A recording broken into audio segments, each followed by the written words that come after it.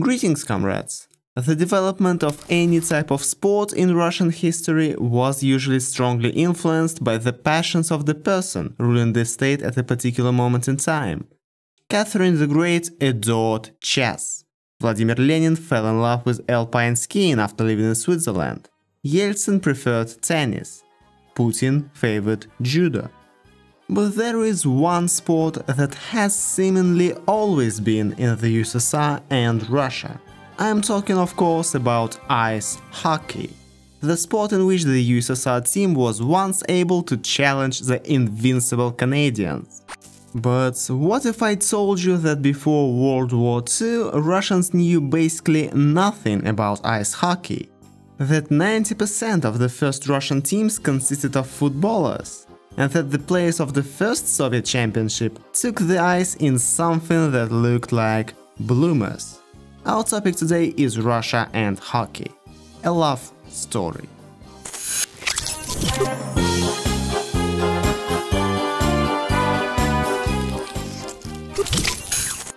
Actually, hockey was known even in the Russian Empire and was quite popular. But I'm not talking about puck hockey. I'm talking about ball hockey. Bandy. Yes, that very sport that you've probably never heard of, that only Sweden and Russia play, and where every single year it's them who are trying to decide who will be the world champion this time. We'll probably talk about it someday. Today I will tell you why the game came to the USSR so late, almost 60 years after the first Stanley Cup was awarded in North America. How the Czechs taught the USSR national team how to handle the puck. How just 25 years later the Soviet team surprised the whole world in the Super Series with Canada. And 8 more years later gave the USA one of the greatest moments in the history of world sports. Finally, we will move on to modern times and talk about how ice hockey experienced its second heyday in Russia with Vladimir Putin's accession to power. In all honesty, ice hockey did exist in the Russian Empire. There were multidisciplinary sports clubs that tried to create teams for this bizarre game that was born across the ocean. And in 1911, Russia even joined the International Ice Hockey League, created 3 years earlier, but almost immediately withdrew from it, because people did not really want to play with the puck. Everyone thought that the ball was more convenient and just better for the game. After 1917, the situation with hockey in the country has not changed. Ball hockey was the national game, hockey with the puck almost dead. Here's what the magazine Physical Education and Sports wrote about the new game back in 1932. The game has a purely individual and primitive nature, is rather lacking in combinations, and in this sense does not stand up to any comparison with bandy. The question whether Canadian hockey should be promoted in our country can only be answered with a firm no. By the way, this was written after a small international tournament in Moscow, where the German hockey club called Fichte came to participate. Then things didn't work out between us and Germany and there was no time for hockey. Anyway, we didn't really think about the sport until the end of World War II. So why was it brought up immediately after the war? The answer is simple. The great and terrible Olympic Games. The IOC had been resistant for a long time and pretended that there was no such thing as the USSR.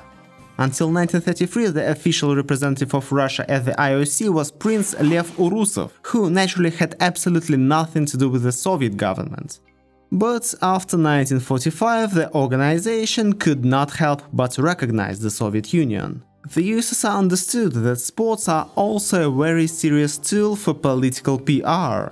So immediately after joining the IOC, the country began to promote all Olympic sports that existed at that time, both summer and winter. To tell you the truth, I have no answer to the question of what has changed in ice hockey over these 40 years after the first attempt to develop it in Russia. But the second attempt was extremely successful. The audience literally fell in love with ice hockey from the very first games. Although at first it was quite a strange spectacle. There were of course no real ice hockey players in the country. The first USSR championship was played between the clubs which managed to put together experimental squads of football and bandy players and teach them all the rules of the game in a couple of months. Perhaps it was the unusualness that attracted the spectators.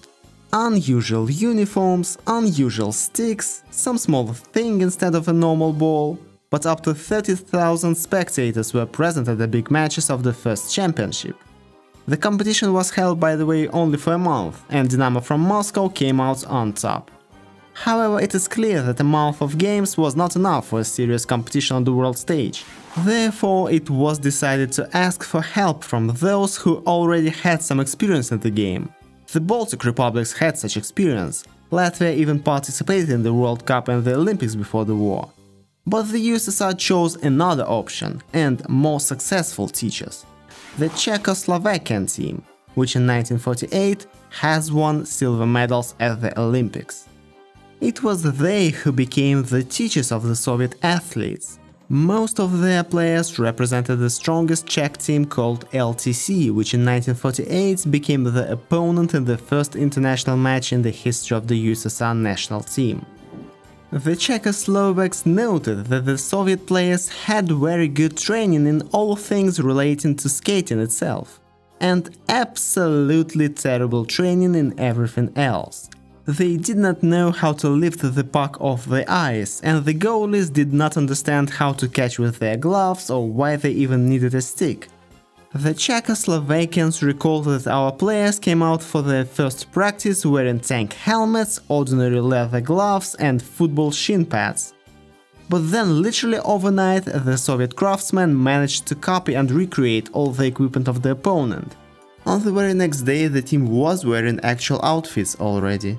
Apparently the Czechoslovaks were good teachers, because only 6 years later the Soviet team won the World Championship for the first time and at the first attempt, and in another 2 years the Olympics. However, I'll digress a bit and tell you about the fate of the Czechoslovak team, because it was tragic. That same year, 1948, the Communist Party ultimately came to power in Czechoslovakia and the hockey players were literally hunted down. Many athletes fled the country. In November 1948, a plane with 6 national team players disappeared over the English Channel on its way to a match in London. Neither the wreckage of the plane nor the bodies of the players were found. Finally, in 1950, their own government prohibited them from flying to London for the next World Cup. And then the hockey players were accused of anti-state conspiracy and arrested. They signed confessions and received from 8 months to 15 years in prison. In 1955, after the death of Stalin and then Czechoslovak President Gottwald, the hockey players were granted amnesty. Some of them even returned to hockey. After the Prague Spring, all those convicted in that process were rehabilitated. There is even a theory in the Czech Republic that this was arranged by the Soviet Union, supposedly to get rid of competitors. However, already after the first performances at the World Championships and the Olympics, it became clear that the main rivals were not somewhere in Europe, but across the ocean. Of course, I'm talking about Team Canada. One of the most irreconcilable rivalries in the history of sports. The first game between the USSR and Canada took place at the 1954 World Cup. The Canadians had been crowned champion 15 times by then. Imagine their surprise when they were crushed by the debutant of these championships 7-2 in a head-to-head game. After the emergence of the USSR national team, Canada had not won a world championship for almost 40 years, from 1961 to 2004, nor their Olympics from 1952 to 2002. However, let's be frank, at that time Canada's national team in these competitions consisted of amateurs.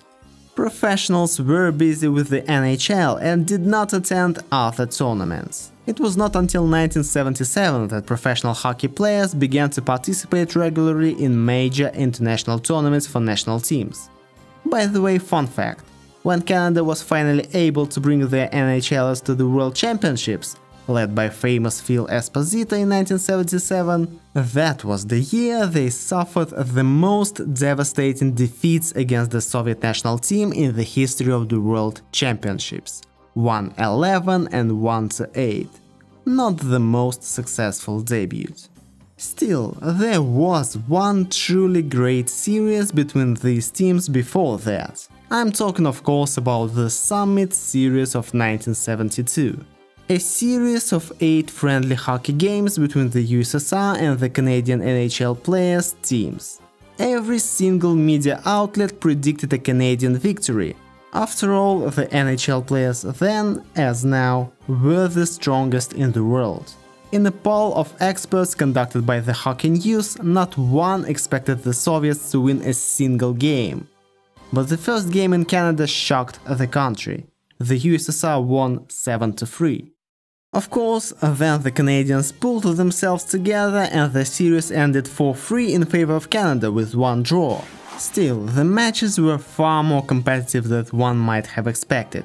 It was a stressful, violent and scandalous series, with both sides accusing each other of foul play, deliberate injuries and trying to influence the referees. At the same time, the series also gave a huge boost to hockey in both countries. For example, Philadelphia Flyers coach Fred Shero became an avid student of the Soviet style and was one of the first to bring Soviet training methods to the NHL. It's brought the Flyers 2 Stanley Cups in a row, in 1974 and 1975. Fun fact, today both countries are actually proud of that series. Canada because it was able to beat the Soviets, which was very important in the Cold War. The USSR because it was able to get the better of the arrogant NHL stars in 3 games. This series is probably one of the greatest moments in hockey history, second only to perhaps another game involving the Soviet national team. Unfortunately, I am talking about the Miracle on Ice, which was a miracle for one side and a tragedy for the other. At the 1980 Olympics, competing as reigning world and Olympic champions, the Soviet team unexpectedly lost to a US team made up of almost exclusively amateur players. Even more surprising was the fact that this team was probably the strongest in the history of the Soviet Union. Against them were university students, the average age of the Americans was 22. Yes, many of them wound up in the NHL, but they never became big stars. That's why this game cannot be called anything but a miracle. As for the NHL and Soviet hockey players, the first Soviet player in the NHL did not appear until 1983, and it was a real thriller. Viktor Nechayev actually was never a hockey star. He never even made the national team. But he very much wanted to escape from the USSR, so much so that he got married twice. First to an Israeli, but the immigration law was changed a couple of months after the wedding and everything fell apart. And then to an American, called Cheryl Hagler. It wasn't love, it was a cash payment. He told the girl that if she did not take him out of the country, he would be sent to serve in Afghanistan. And after he arrived in the US, he paid her $5,000 and divorced her 6 months later. In fact, he didn't even think about playing in the NHL. He was just training in Los Angeles with the former professionals, staying in shape. That's where he was accidentally spotted by the Los Angeles Kings manager George Maguire. Viktor managed to get a total of 3 games in the NHL, scoring 1 goal. Then failed to reach an agreement on a contract and was sent to the minor leagues. He did not particularly like it there. Viktor said that his opponents were literally hunting for him every single game, chasing him all over the rink shouting "Go get the communist." All in all, 1 year in the US was enough for him to give up hockey for good. After his career ended, he began organizing tours of Russian artists in America, as well as founding a sports agency that helped Pavel Bure, for example, move to the NHL. Fortunately, by then it was no longer necessary to be fictitiously married and to flee from the KGB. In the 1990s, hockey in Russia, like many other spheres, experienced some bad times. First of all, there was a serious decline in the training of young athletes. You need a lot of equipment to train, and you need a ring. And neither the state nor most parents had extra money for that. Perhaps the country's bright history of successful hockey teams would have come to an inglorious end if it had not been for one man. And yes, I'm talking about Vladimir Putin. Vladimir Vladimirovich admires not only martial arts, but also ice hockey. Although until 2011, by his own admission, he had never been on skates. By the way, here's the video of our president, prime minister back then, learning how to do it. Apparently Putin turned out to be a capable student, because a year later he already participated in the first games of the Night Hockey League, a tournament uniting all amateur ice hockey teams of the country, created at the suggestion of Putin himself. Putin, of course, takes part only in exhibition games, not in competitive ones. They are, after all, going on for almost a whole year. By the way, the biggest fan of Vladimir Vladimirovich helped me to create this video. He has carefully counted the number of goals scored by the president in these league games. Appreciate that, Alexei.